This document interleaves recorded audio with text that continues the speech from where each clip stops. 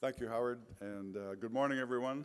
This is a great honor to be here with you, to see old friends and meet new friends. So to all of the American-Turkish Council members and guests here with us today, I extend a warm and cordial welcome and my deepest appreciation to you for joining us at the 34th Annual Conference on U.S.-Turkey Relations. I am also delighted to be here for my second year as chairman and to experience this wonderful conference again with you. And I'd like to take a moment to appreciate how unique and special this opportunity is for all of us. It affords us the chance to enjoy not only one another's company and to celebrate the enduring qualities that distinguish the U.S.-Turkish bilateral relationship from all others. I know that many of you have traveled from long distances to join us, and all of you are committing significant time and resources in order to make your participation possible. So on behalf of the entire organization, thank you for being with us, and we welcome you to Washington. I'm confident that your participation will be a richly rewarding experience, just as it has for thousands of Turks and Americans that have already joined us during the more than 3 decades during which this conference has been operational. During the course of the next few days, we'll be hearing from important leaders from both the public and the private sectors in both countries and participating in thoughtful discussions that are certain to advance the bilateral relationship as a whole. We also hope to hear exciting ideas and stories of continued business success that reinforce our commitments to this exceptional partnership. Each year, many months in advance of the conference itself, the ATC debates and agrees upon a theme for the event. This year, we selected the theme, Commercial Diplomacy, Strengthening the Alliance. We believe it highlights the increasing importance that commerce has played during recent years in the evolution of the bilateral relationship. Any discussion about the U.S.-Turkish alliance must begin, in my view, with the affirmation that we are friends, we are allies, and we are partners in the international community. The sentiment is often expressed, but nonetheless deserves to be reiterated with feeling at this annual conference.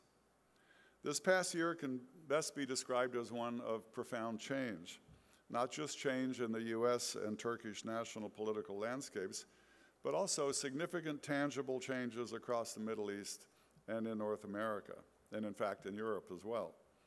So we'll certainly focus your attention during these next days on the opportunities that have emerged as a result of these changes.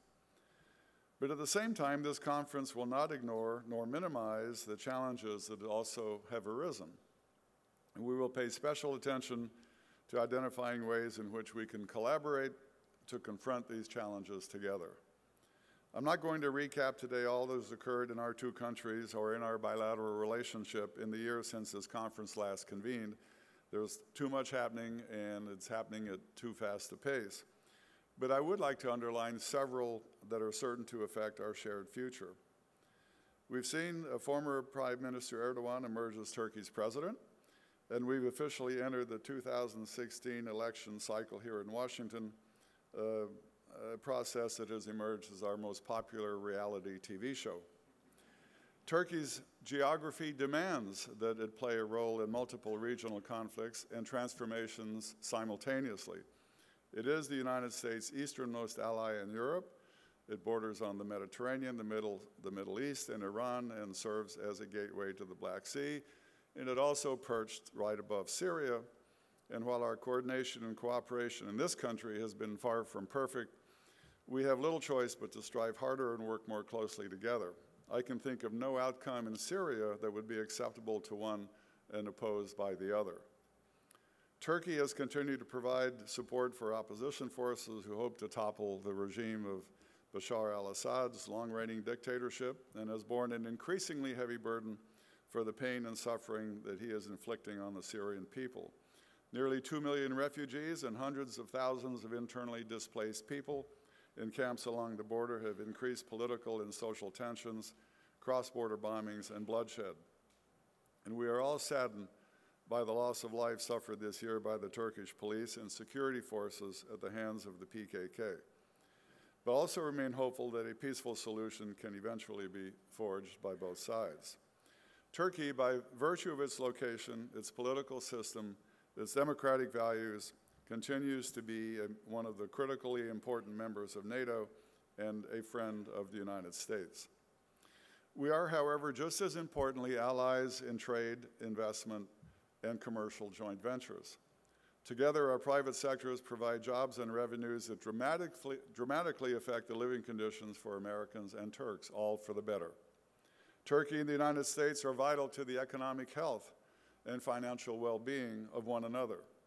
Because of where we are and what we stand for, the economic welfare, the national security, the individual freedoms, and democratic rights of one has critical bearing on the other. Economically speaking, both nations are among the fortunate. While our growth over the past year was not all that we would have wished, it was, in both cases, positive and far better than many of our European and other global partners.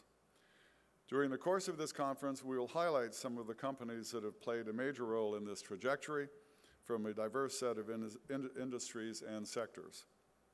From aerospace and defense to energy and natural resources, to food and agriculture, to cyberspace and e-commerce. I'd like to point out that in the geostrategic landscape of the 21st century, CEOs and directors of companies are often called to serve as ambassadors overseas. In other words, the private sector is an important instrument of foreign policy, hence the theme of this conference, commercial diplomacy. Conversely, our diplomatic corps is often called upon to represent the interests and ethos of particular corporations. This is as true for Turkey as it is for the United States and practically every country that operates in the global marketplace. So at this 34th annual conference, I'd like to ask you to join me in honoring throughout the conference the tremendous achievements of our public and private sectors this past year and in recognizing the new and dynamic role that we are asking them to play on the world stage. One prominent example of this type of new dynamic leadership is Bruce Andrews, the Deputy Secretary of Commerce, who will conclude the conference on the final day with remarks at the closing breakfast. And we sincerely hope that you will join us for this important event. Commercial diplomacy is also the theme practiced by our Secretary of Commerce, Penny Pritzker, who has really become a star, I think, in the landscape of Washington, D.C., and has taken her considerable talents and vision for commercial diplomacy throughout the world. As with previous conferences, this is an opportunity for us to keep pace, to take measure of changes in both our nations, and to assess what we can do as organizations and individuals to make the future that we are building a brighter one for ourselves and for our following generations. Unlike previous conferences, this year we are enjoying unprecedented support from friends new and old, as well as unprecedented levels of sponsorship from TOB, ATU, Sierra Nevada Corporation, Raytheon, among others, which has contributed to the effect of making this one of the most successful conferences we've had in recent memory. Later this morning, the distinguished panel will discuss our political landscape. This panel will treat the details of these and other changes with the understanding, balance, and critical judgment they deserve. Shortly, we will hear from Mr. Wesley Kramer, President of Raytheon Integrated Defense Systems, and their substantial investments in Turkey and what fills him with optimism about the future. And this year is especially exciting because of the diversity of topics that the plenary sessions will cover, many of which have included for the first time. We'll have a couple of sessions that focus on energy and energy security, one on education, one on investment in the African continent, a topic that is particularly relevant this year, as well as a couple on growing food and agribusiness industries. I'm excited that Senator John McCain will join us for lunch today to discuss his perspective on the bilateral relationship from his position as the Senate Chairman of the Armed Services Committee, as well as Leo Zak, who heads the U.S. Trade and Development Agency. This evening, we'll welcome our ambassador to Turkey, the Honorable John Bass, who was flown here especially for this occasion, and we'll hear from him a detailed and insightful account from the front lines of our bilateral relationship. Tomorrow, the Golden Horn Breakfast will feature Tom Donahue, the president of the U.S. Chamber of Commerce, whose U.S.-Turkey Business Council serves as an important vehicle for commercial dialogue between our two nations. And lunch will feature General Phil Breedlove, Supreme Allied Commander of NATO and the commander of the U.S. European Command. And tomorrow's evening dinner, we'll hear from our new Vice Chairman of the Joint Chiefs of Staff, General Paul Selva. And on the Wednesday morning closing breakfast, as I mentioned, we have the highly anticipated address from the Deputy Secretary of Commerce, Bruce Andrews. Of course, throughout both days, those of you who are interested in the Defense and Security Affairs Corps will find interesting sessions on security policy, defense cooperation, and defense procurement. So you can see that we have a very full agenda. I'm confident that at every session you will hear the best and freshest thoughts on a relationship that I am convinced remains among the most important in the world, the U.S.-Turkey relationship. I'm delighted you have chosen to be with us for the full experience. Once again, on behalf of the Board of Directors at ATC and our corporate members, I wish you a warm welcome. Now it's my great pleasure to introduce to you the President of the Union of Chambers and Commodity Exchanges of Turkey, Rifat Bey. TOB has been participating in and contributing to the annual conference for many years, since long before my tenure as chairman. They have been one of ATC's staunchest supporters, both in the private sector and with the Turkish government.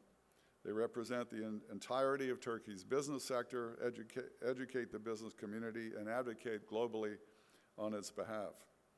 But their activity and productivity isn't confined to private sector issues and concerns. They recently organized and hosted an anti-terrorism, pro-peace rally in Ankara. It included 14 other non-governmental organizations and attracted thousands of participants from all over the country. I'm also pleased to report that this event was a tremendous success and was accomplished without any security incidents whatsoever. Truly remarkable occurrence given today's security environment. Rifat Bey has a long and distinguished history with TOB and has overseen its tremendous growth to represent over 1.5 million companies. In light of this tremendous success, he was selected this year to serve as president of the B20, and I'm confident that he will bring his wealth of experience, leadership, knowledge, and know-how to this event as well. The ATC is privileged to share the annual conference stage with TOB and with Rifat Bey. Please join me in a warm round of applause for him.